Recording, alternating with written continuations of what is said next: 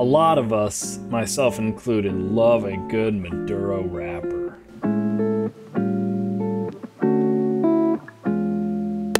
And the premium cigar community has been answering that with a flood of Maduro after Maduro after Maduro. Which begs the question, why?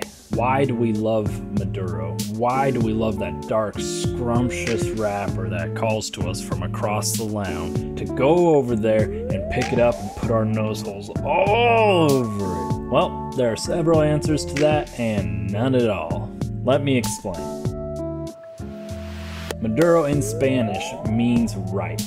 So they're using the ligero and viso leaves at the top of the plant because even though they are the last ones to be on the plant, they stay on the longest when you're using the priming harvest method. If you don't know what priming harvest is, basically they grow the plant and then they start taking leaves off the bottom first and then wait a couple days, start taking higher leaves, wait a couple days, take higher. So the last ones to actually get picked are the top.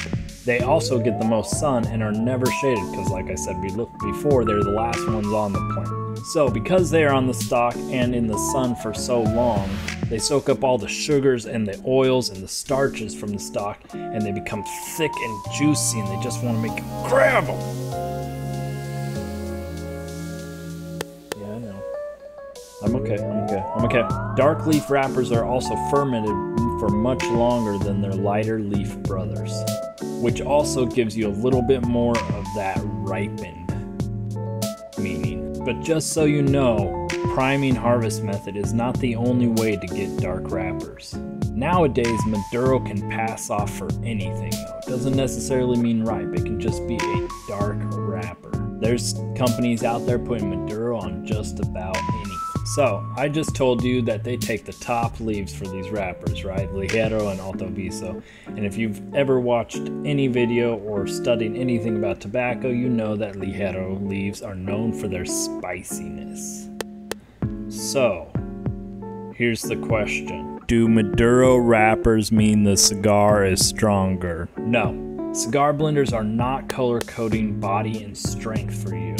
When a blender is trying to come up with the perfect blend and he has just created his Sistine Chapel, he is not thinking, oh, well, I better put an Oscuro wrapper on this just so they know it's gonna be a strong one. Every leaf in the cigar is meant for the sole purpose of bringing around complexity and taste. In fact, a lot of Maduro wrappers can bring a sweetness to an already spicy cigar. The Perdomo Habano blends are all medium to full bodied with different taste. So does this help you when you go into a cigar shop and you're looking for something new and there's not really a tobacconist in there, it's just the owner and they're not really sure what kind of cigars are in there because they don't smoke cigars themselves? It doesn't help you at all. You can get mild cigars that have Maduro wrappers on them. You can get really strong cigars that have Connecticut shade wrappers on them. So the question remains, why do we like Maduro so much? For me, I like the way the wrapper looks. And because cigar smoking is just as much as the beauty of the rolled cigar, I'm justified, okay? Got it? Other than that, I trust the blender to give me a great profile whether it's wrapped in a light or dark wrapper. What are we talking about?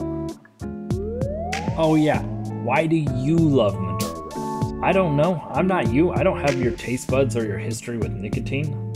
Stop asking me stupid questions. Or just let me know in the comments. Why is it that you love the Maduro wrapper?